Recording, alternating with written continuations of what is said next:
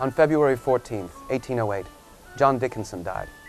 Dickinson, a member of the First and Second Continental Congresses, may be best known for his Olive Branch Petition, a last-ditch effort at reconciliation with Britain before war was declared. Ever the reluctant revolutionary, Dickinson abstained from voting for independence or signing the Declaration of Independence.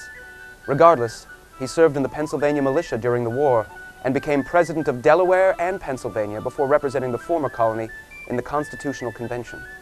His last cause was the abolition of slavery in America, which he would not live to see.